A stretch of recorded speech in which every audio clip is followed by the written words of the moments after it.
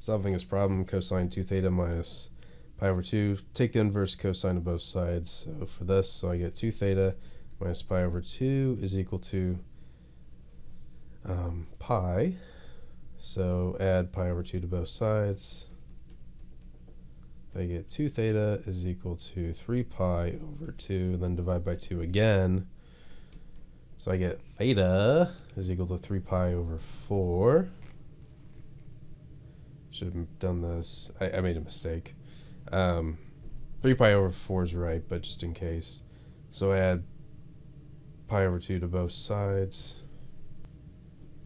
All right, so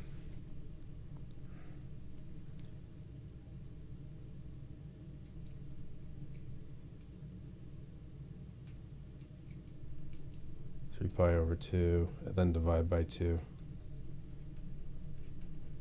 So I get 3 pi over 4.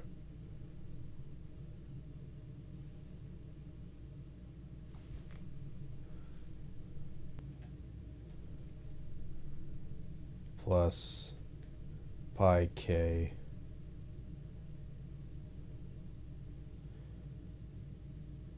so that means my possible solutions, and then if I add another pi, it's 7 pi over 4, which is valid. It's between 0 and 2 pi.